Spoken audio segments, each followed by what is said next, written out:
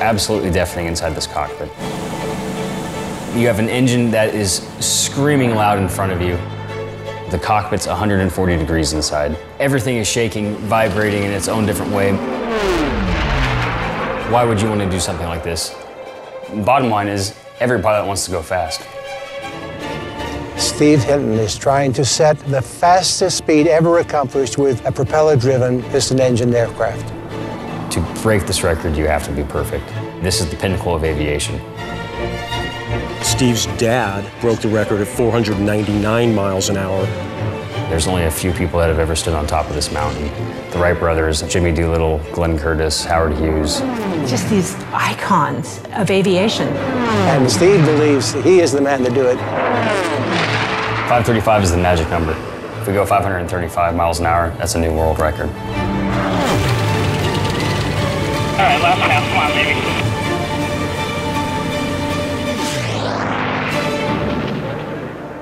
Hold your position, we got an emergency.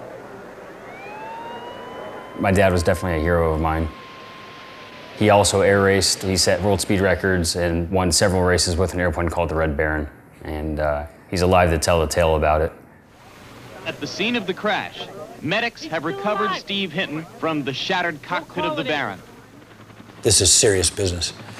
And I've been severely hurt. I broke my back and broke my legs when I crashed the Red Baron, for instance, but I was young and I healed well.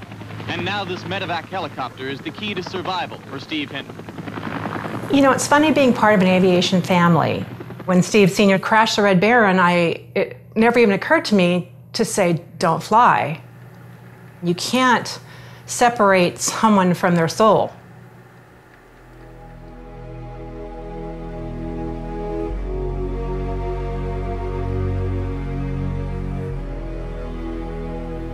"15 years ago was the first time I really got bit by this air racing bug. I dug through my parents' attic and found a bunch of old photographs of my dad from his racing days and found his trophy, which he got for setting the world speed record. He held that record for 10 years until Lyle Shelton broke that same record at 528 miles an hour. It is still considered one of the hardest records to break. The allure just kind of pulled me in. It was like this gravitational force. But having an opportunity to break a speed record, I thought was beyond a long shot.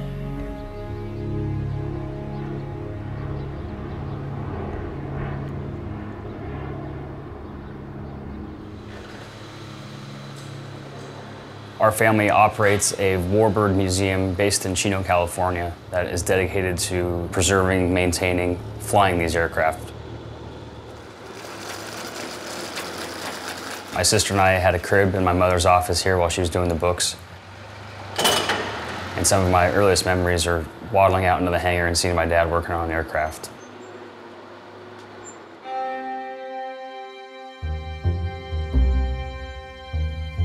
You know, he was probably a baby sitting out next to the toolbox when his dad was taking an engine apart. Before he could talk, he probably was already getting it. The warbirds, so to speak, are special in our family. We are really intrigued with the mechanical end of them, the history. They were built for war, they're built for combat, and they're built for killing, but they were the Apollo spaceships in their day. There is a mystique that surrounds these aircraft. There was no computers that built them. They were all hand-built, calculated with slide rules, pencils and paper. You know, to be able to understand how the entire aircraft works is just a really important part of being a pilot of a World War II aircraft.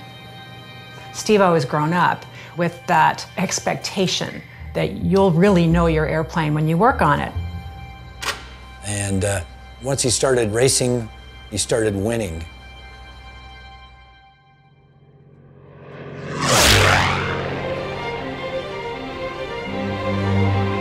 I was able to win my first year out at the age of 22, which bested my dad's record of being the youngest to win an air race. And then I was lucky enough to win 7 of 8 races over the last 8 years. And that was a big deal. He won his first 4 big races. He boom, boom, boom, won and beat everybody handily without any trouble. It was just this total Cinderella story. How many men have tried to win the unlimited gold and have never even won a heat race? There's guys that have done this for 40 years and only won 7 times. I felt like the last way to leave your impression on a sport is to go after the speed record, because once this breed of airplane is extinct, it won't be capable of being broken again.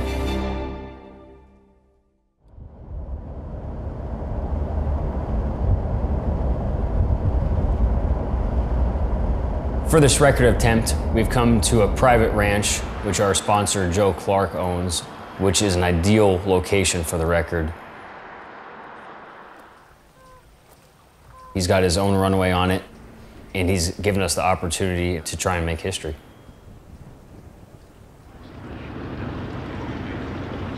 There are some better places to do this at, but the runway isn't long and the terrain is horrible. I mean, there are literally an infinite amount of areas here that you could safely land this airplane on its belly and not get hurt. If the engine blows, he's got to get it on the ground. We got a lot of runway here, and we have overruns at both ends. It's going to take a lot of skill and concentration and machinery. I mean, this machine is going to be running at 3,600 horsepower. And there's only maybe 2 or 3 other airplanes in the whole world that can do this at this level.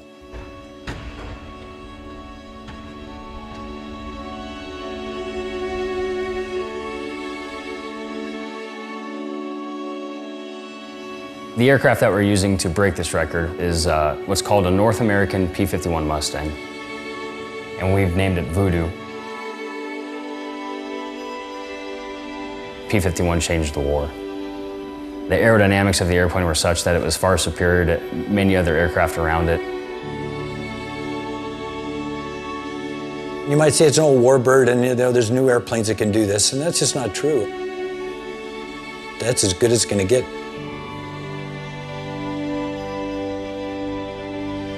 It's a small airframe, which means it's shaped like a bullet. It's real quick. And it really has lent itself into being a nice racing platform.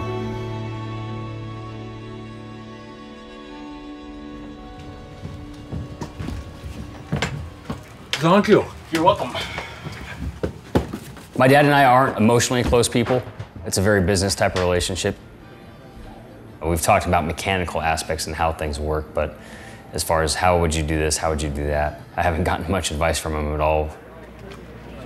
He thought it would be more beneficial for me to experience my own thought process. They don't have to say I love you every day. The fact that they work together on things is the bond, and it's kind of the glue that holds us together. I know you know this, but I'll say it anyway, the time of day makes a big difference. And you know, it's like Reno with the clouds, the ground looks different every time, so that's why the more flying, the better. We're about 2 o'clock right now, and this will, we're going to be doing it between 2, 3, 4, 5, somewhere in there. Yeah. So he's assuming a lot of responsibility, which is a lot of load. I've kept an eye on him quite a bit, but you know, he's handling it well, but I think it's adding to the stress level that he doesn't need.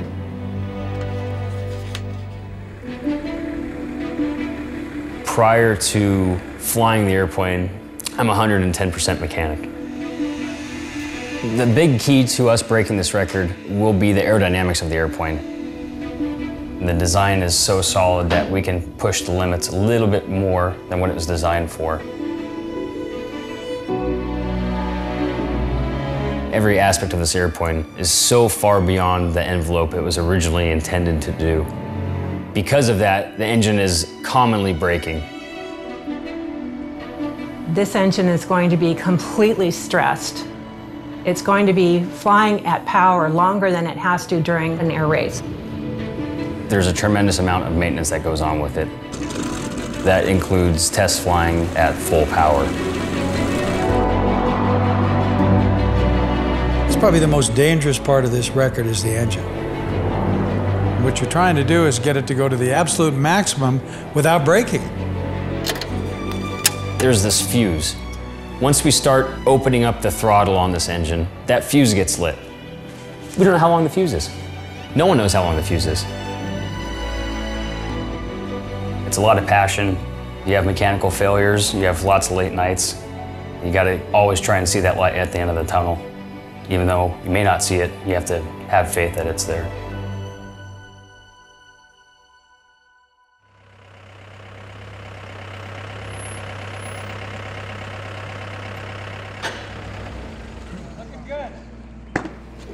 Should be starting up here in the next half an hour. Obviously the first priority is that this is a safe flight. We're obviously going for a speed record, but the priority is to be on the ground safely. So if the airplane does have some sort of an emergency or a mayday, we ask that everybody just stay away from the runway. I'm not going to swerve to miss you, so get off the runway.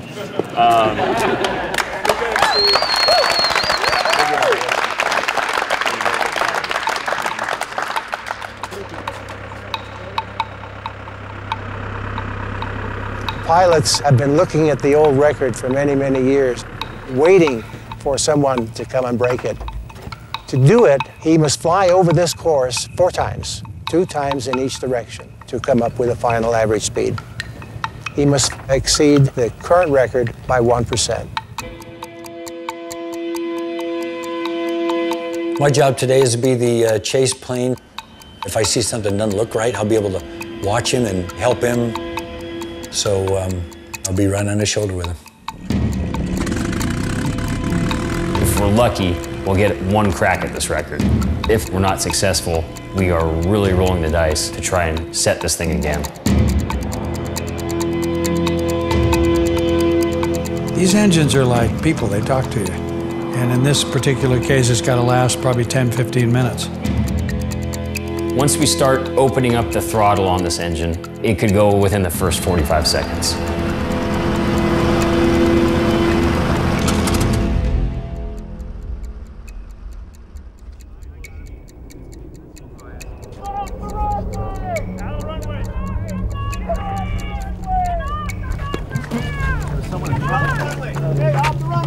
I thought I heard off power, but I'm not sure, and I don't know what that means.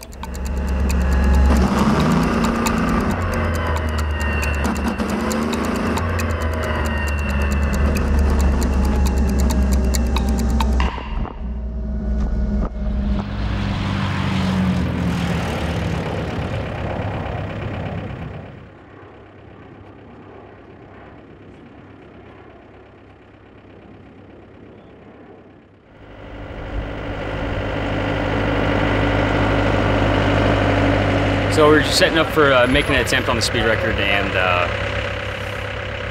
climbed out, got to altitude, started coming up on power, everything was going nice. Got the course in sight, we were up on full power for about 10 or 15 seconds, and then got a little sneeze, like a up, and then a boom! And it blew a bunch of shit out of the exhaust stacks, so we declared a mayday, and cruised on in and landed. It was still making power, still had oil pressure, so we don't know what the issue is at the moment.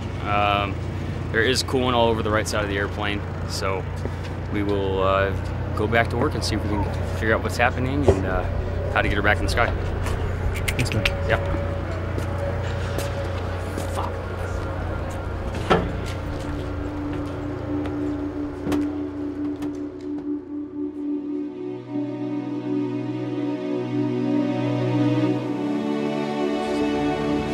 Crew's gonna have to look it over and determine what happened. It could be major or it could be something simple. We don't know at this point, but the airplane's here, Steve's here. So if it just needs a part or something, we'll find a way.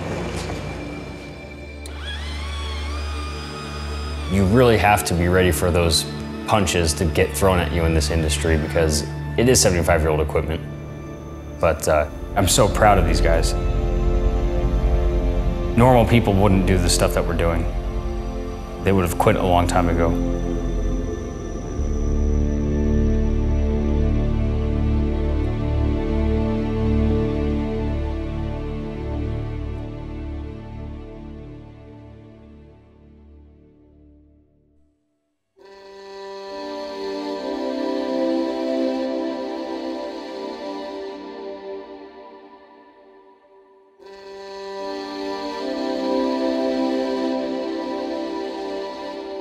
It's not natural to fly.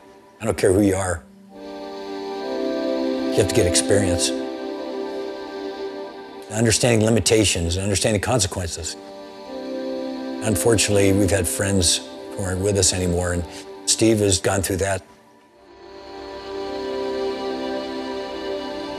As a mother, you can't go through these kinds of things unaffected.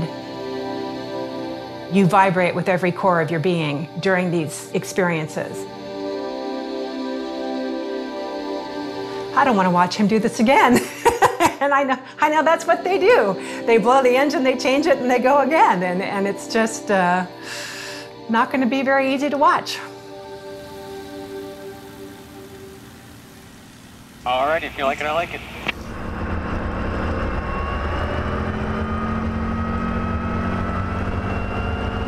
The pilot has to fly perfect.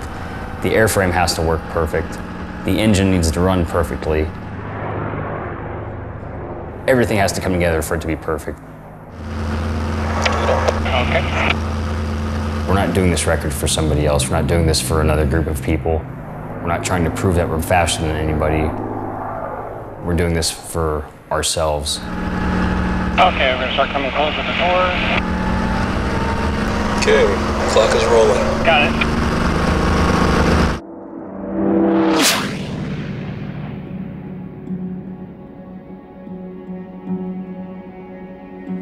It's absolutely deafening inside this cockpit. You have an engine that is screaming loud in front of you. There's 18 different gauges in the cockpit that you're trying to keep track of. In the midst of all this chaos, you talk to the engine, talk to the airplane. It's you and the piece of equipment, you and the machine. Okay, I got DD on induction, we'll leave it there. It's been an all-consuming project for the last 4 to 5 years. All of this work throughout the year, all of these moments of dreaming. Telemetry is good. It essentially comes down to 30 seconds. He's blowing oil. He's losing power? Yep. Check the oil pressure. Yeah, so we're gonna turn it back around here. The first thing in your mind is, come on, you can hold together. There's only a little bit left. All right, last pass, come on, baby. Come on, baby.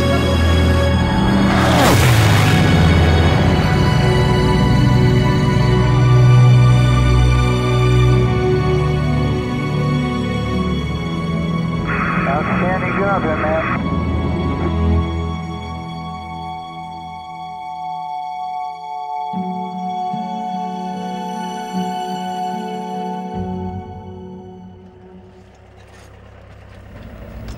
You know, on the one hand, it was successful. We're back on the ground. Between the third and fourth pass, the oil pressure started falling off. So it'll be interesting to see how the speeds reflect the 4 passes. We'll wait for about an hour until Brian Utley from the NAA does his calculations and makes sure I didn't break any altitude restrictions. And then we'll get an average of the 4 laps and see what we got.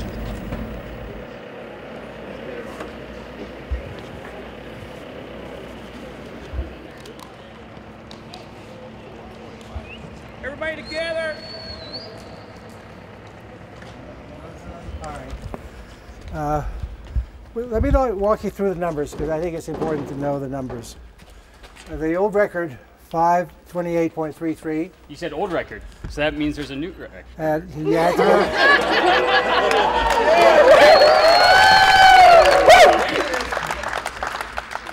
We must exceed the current record by 1%. So with the first lap, the first pass, Steve averaged 554.69 miles an hour. Fantastic, absolutely fantastic. On the second pass, he averaged 527.34 for an average over the 2 passes of 541. On the third pass, he averaged 528.48 miles an hour for a 3-pass average of 536.84. On the fourth pass, unfortunately, he only averaged 515.6 miles an hour, which dropped his overall average down to 531. And I'm sorry I can't give you better news, but through the third lap, it was there. And so, but congratulations for a great flight.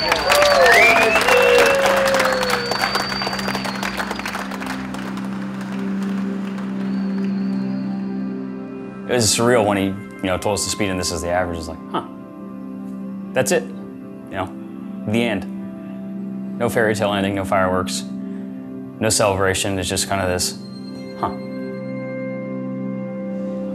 This engine ran real well, but it unfortunately missed the beat by about 30 seconds.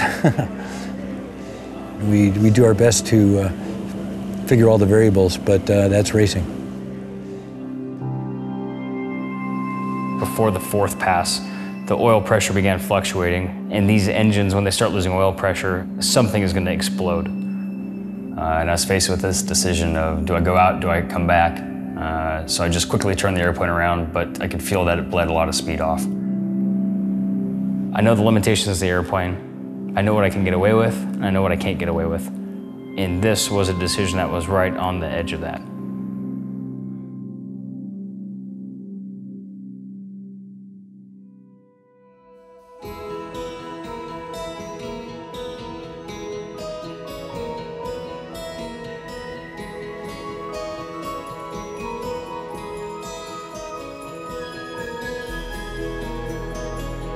It's a bit hard going to sleep at night because it'll keep me up. You always go through the what ifs. So I tend to try not to think about it. And hopefully there will be a next chapter at some point. It's like just missing Everest. To set the record, you have to beat the previous record by 1%. Doesn't sound like a lot, but when you're pushing the speeds that these guys are pushing, it's very difficult to do. You set a goal, and he went out and executed it just like they had planned. And with any luck, Steve might get another chance to do it. We know where to improve the airplane, and we know where to improve the engine. And that gives us hope that if we do get a chance to do this again, we'll be able to break that 535-mile-an-hour number. As a matter of fact, now we have to go 536 miles an hour because we have to break our old record by 1%. So here we go.